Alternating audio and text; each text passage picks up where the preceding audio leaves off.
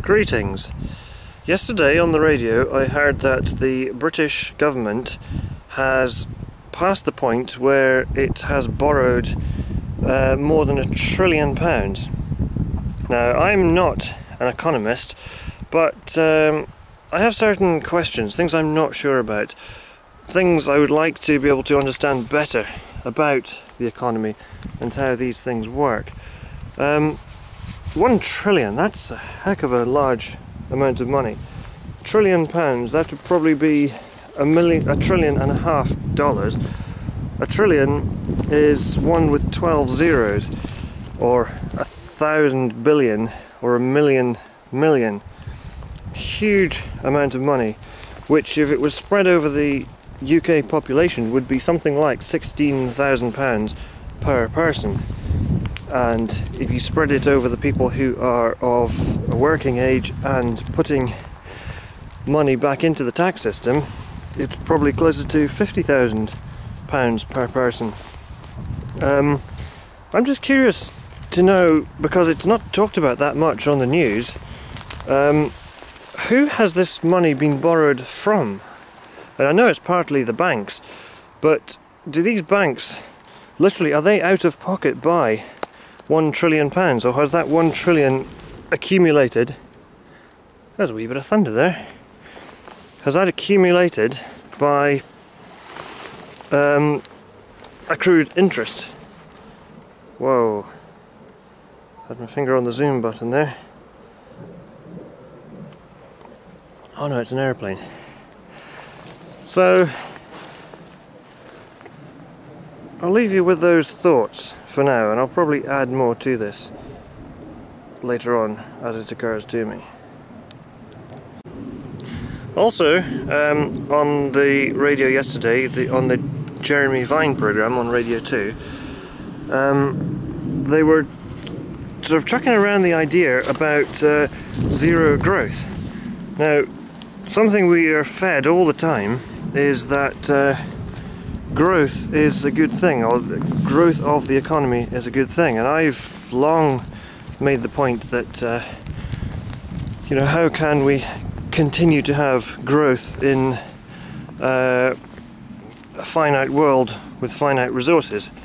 And I was pleased to hear that a lot of other people phoning into this particular radio program were saying exactly the same thing.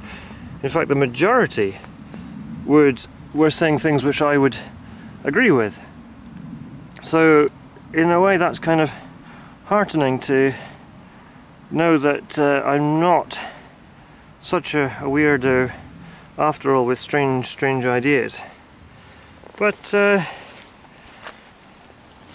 interesting nonetheless.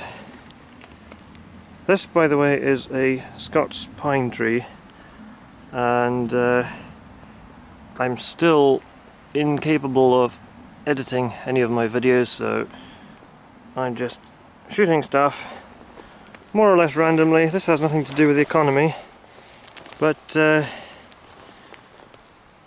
something relatively interesting to look at.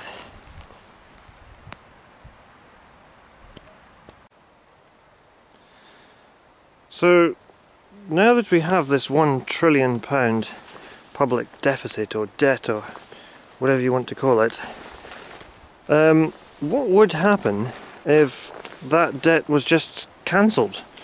Who would be impoverished? Would anyone be impoverished? Or has the whole debt thing just spiraled out of control over a long period of time and has got to the point where it is now? I mean, the thing is,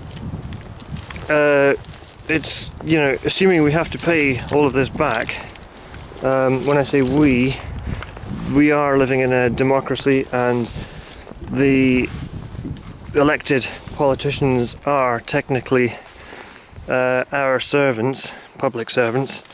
So I'm just curious to ponder, to speculate about what would happen if there were no debt anymore. How would that be a positive thing? Would anyone actually be impoverished because of it?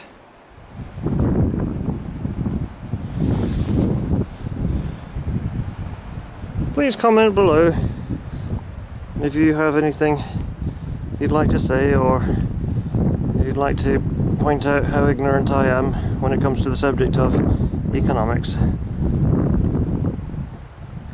I'll see you later. Bye for now.